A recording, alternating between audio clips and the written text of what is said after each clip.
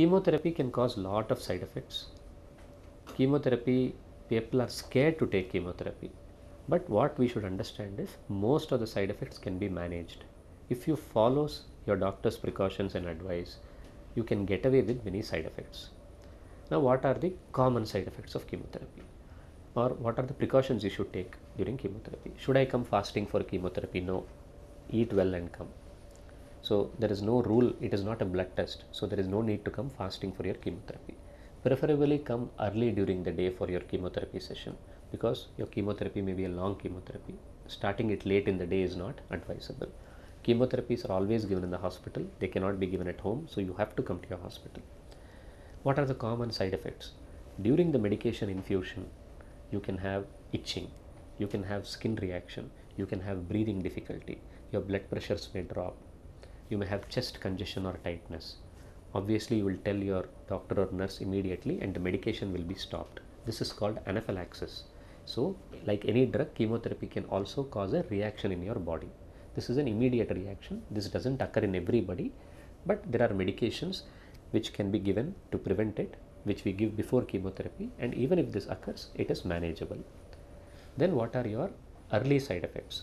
Nausea, vomiting, weakness, fatigue, your early side effects.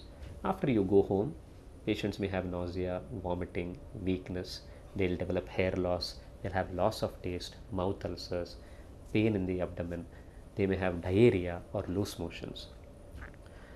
Medications are given to prevent nausea and vomiting.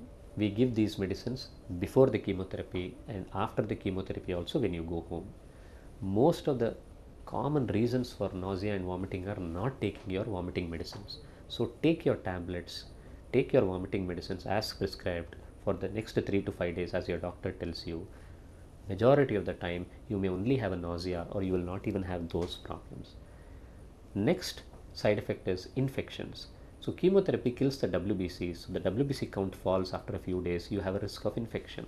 So to prevent infection, your doctor will give you certain injections called growth factors or colony stimulating factors.